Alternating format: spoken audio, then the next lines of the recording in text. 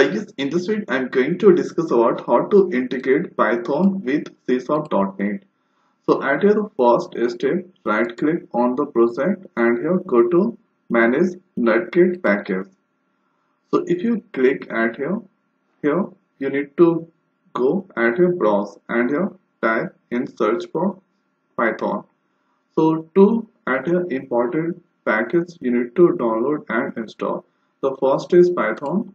So this one that I already installed. So at here I'm using Python 3.74. So at here 3.74 that I already installed. So if you like to know here, just search here you can find. So this is at here Python 3.7 that I already installed.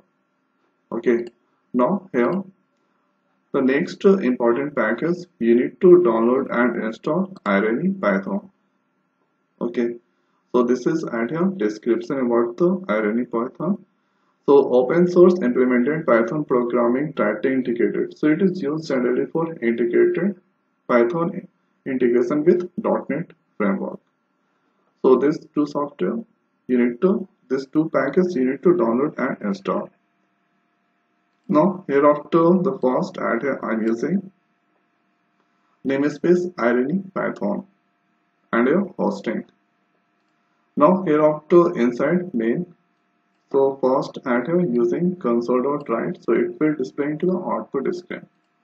Now I have taken byte variable py, okay, py and here Python, so it's a class by using at here create engine, so it's a create a new script runtime and return the script for Irony Python. So this is used at here. So this value that go to at here p1 that. Now here after I'm using try catch, so if there any exception comes, so that catch. Now here after p1 and here execute for executing Python file we need to use execute file method. Okay, so at here this is used to execute content of a specified file and here new scope and return this. So we need to copy at here, we need to copy and paste Python file. So at here there is a one Python file. So at here this is inside or tab folder. So if I go at here tab folder, here you can find Z. Okay, so Z. Now if I open with let's open with notepad. So here let's open. So at here this is program is to add two number. Okay, now here if I execute this code, so at here this is the Python file. This Python file I'm going to execute with the help of C#. So at here this is the simplest code. Now any kind of file you can execute. So at here welcome to Python, it's now come there. So at here this is first enter first number, enter second number. Now next is sum. So going to enter 7 and here 6. So at here sum displaying 30. Now hereafter let's search another file. So I'm going to go inside at this place. Here I have two files. So if you want to check here, open with here notepad.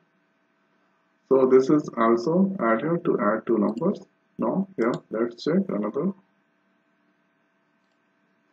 Okay, this one also the same. Now hereafter the next is let's copy this line. Let's copy this path. Now hereafter going to paste at this point. Now hereafter the file name is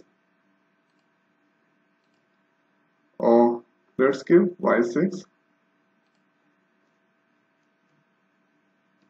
dot py because at here executing Python file. Now at here I'm getting the error message unrecognized escape sequence. So at here we need to give double backward slash. After that it will find no any error. Now when they're done, Ctrl S to save and here let's click on Python test.